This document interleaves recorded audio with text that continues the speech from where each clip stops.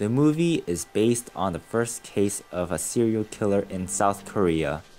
The murders take place in a rural town, bringing attention to the entire country. A detective from Seoul volunteers to help investigate.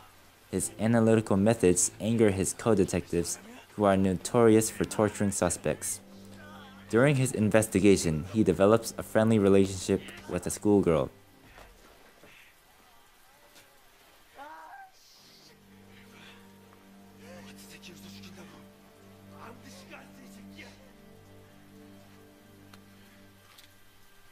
The detectives then find the suspect that best matches the profile of the serial killer. The detective is convinced that the suspect is the murderer. The schoolgirl is murdered, and the detective, blind by rage, brings the suspect to a train track and nearly kills him, even when a DNA test proves the suspect's innocence.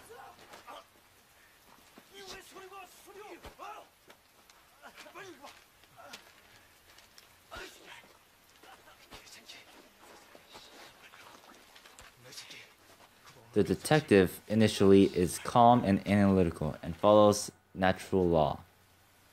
He believes that substantial evidence is the only way to solve a case and only works in his boundaries. He volunteers for this case for the sake of justice. He wants to capture the serial killer to end the murders.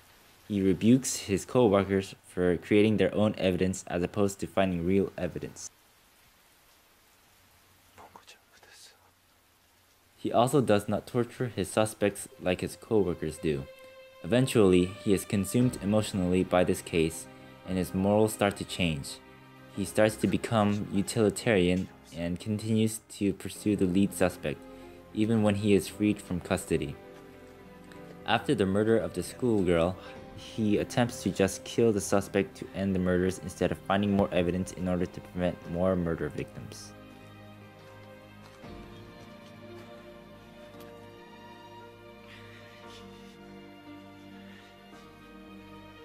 Now, a question that can arise from this situation is, to what extent is the murder of a person justified in order to better society?